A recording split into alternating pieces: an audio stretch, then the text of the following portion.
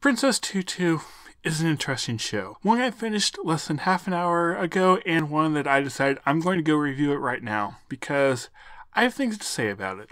You know how when you watch a show, sometimes as you get further along, you lost the original spark that kept you interested. It just feels like it's dragging on, and you want to drop it, but you don't drop it because you want to see how it ends, even if you don't think it'll be that good. Oh yeah. That's how I was with Tutu. Around episode 19, 20 or so, I was like, I'm done. There's nowhere this is going that really excites me. But I figured I was close. I might as well finish it, especially with the reputation it has. Those last episodes are good. That last episode especially was good. So, yeah, that was a surprise. So if you've never heard of Princess Tutu before, it is a magical girl anime from 2002. So older than a lot of the shows I talk about. Specifically, it is one of the first dark magical girl shows before the Age of Madoka and all those others that I like talking about. And it was interesting to see how different it was because it felt really like a conventional magical girl show, just with a few twists thrown in and a more tragic overtone instead of everything being more happy-go-lucky. It also takes place in a fairy tale-like world, where the author is the one telling the story and narrating, and said author has a thing for tragedies. I love the author, by the way, he is amazing. But before I get too much into giving the show praise that it does deserve, I need to bring up the issues, because there is a major one. And the fact is that the show was so slow. The last 5 or so episodes were amazing.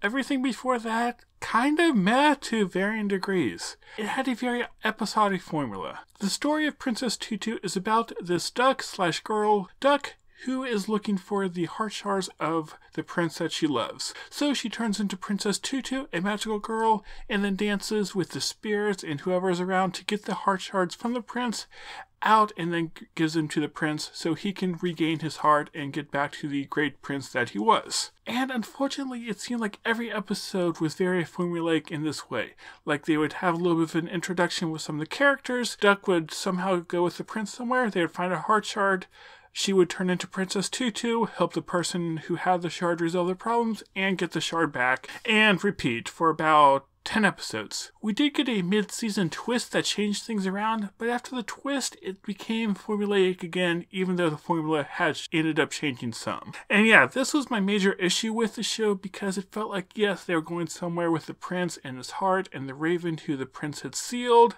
but it was just so slow getting anywhere. But yeah, that's my major complaint. Also, I didn't like the cat. Like how he always wanted to marry the students and threaten them with that. Like, it got old after a while. Moving on to the good, though, and one of the best things about the show are the characters, because they're conflicted with who they are and who they want to be. There's a lot in here about destiny, about the story that had been written for them, if they should accept their fate or challenge it, and what happens if they do. This was a theme that went all throughout the show, but really came to fruition during the end. I do want to take a moment to talk about my favorite character in the show, Fakir, who is sort of an antagonist for a while, opposing Tutu, wanting the prince to say the same, thinking that he is protecting the prince by not letting him get his heart back. And well, it is interesting to see how he grows throughout the show, especially with his relationship with Princess Tutu and some other things that you learn about him as the story goes on. And then we got to the end. And then the ending that made me want to go make this review, even though I have no idea what I'm saying with it. Basically, what the ending did, it was able to build up the plot that it had been slowly going toward all along. And it combined the author, the narrator's idea of a tragic story with the characters who are trying to resist this tragedy as much as they can. It also explores the idea of how a person can make a difference through using their special abilities, and that even the weak among them can still do great things. Yeah.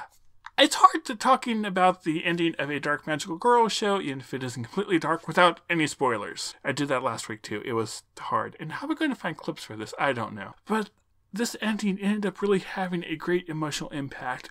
And the show really was able to take this tragic idea and see, like, can it be overcome?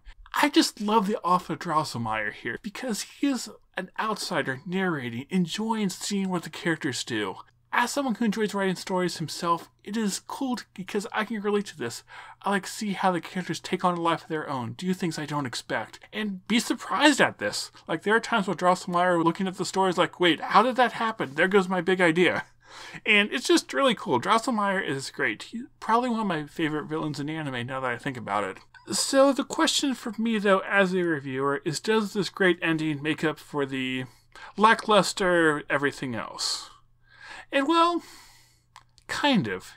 This is not a show I will just say everyone should go watch, but it is a unique show even though it isn't that exciting a lot of times, and that is definitely something worthwhile for some people. If you're someone who likes these episodic shows, these more slow burn as you get to explore the world, even if it doesn't directly impact the plot, you might like this. And if you want something about the creative process about writing, you might like this too. There's also the ballet, because ballet is a big part of it. They all go to school for ballet. Princess Tutu is like a great ballerina, and she uses her dancing to connect with people. So if you're into that thing, you might like this. I wasn't, so I was kind of bored during this part, but hey, something to consider. It actually feels like a combination of like Little Witch Academia with the whole magical girl thing, and Recreators with the whole characters in a story thing. Yeah, interesting combination, I know. But hey, this show is at the least interesting. So for a final score, I give it a 6.35 out of 10 and a rating of worth checking out. Anyway, thank you for watching, and I will see you all next time.